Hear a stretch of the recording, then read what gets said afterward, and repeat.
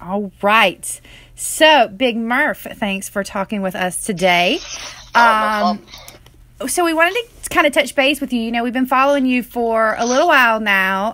Talked to you kind of in the beginning when you sort of came out, or what we felt like the beginning, and you've done a lot since then. So take us, through kind of, in a fast forward type of way, what the last 6 months have been like for Big Murph.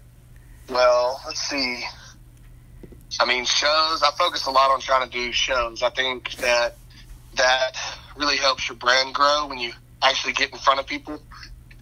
And then meet them personally, like a lot of times, most of the time, unless I have to hurry and rush to another show, I'm after my set or even before my set, I'm, mingling in the crowd and talking to people.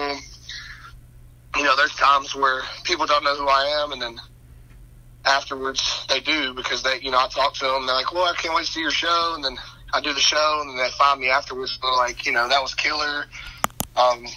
So shows is the main focus for me, and then obviously putting out content as far as music goes.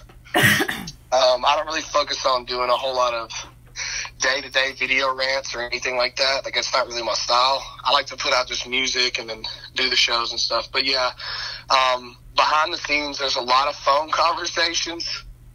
To stay busy and keep getting shows, you have to reach out to a lot of people, and you get a lot of no's, but you get a lot of yeses too.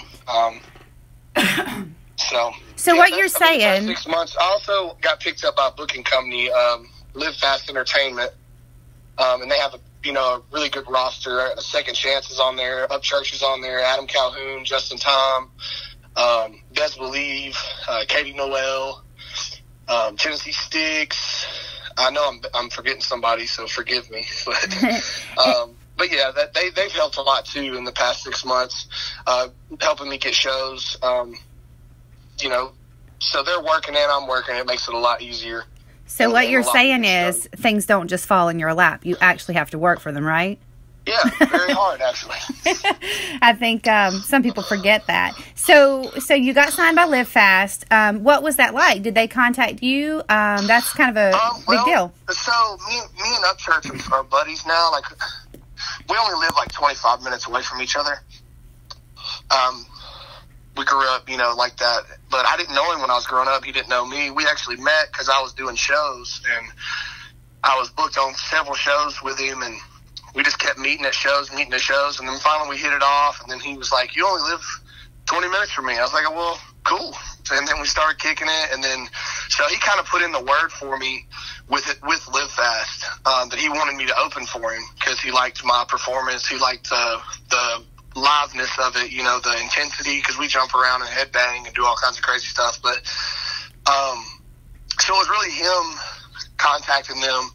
Then they started sliding me on a few, and then I got to know them on a personal level, Chad and Chelsea and them, and then, we grew a relationship together, and they started working with me like that. It wasn't like a quick, hey, we want to sign you to Live Fast booking company, and then that happened. It was more of like a few months of just filling it out and getting to know each other, and then it just kind of worked into what it is now. Okay, cool.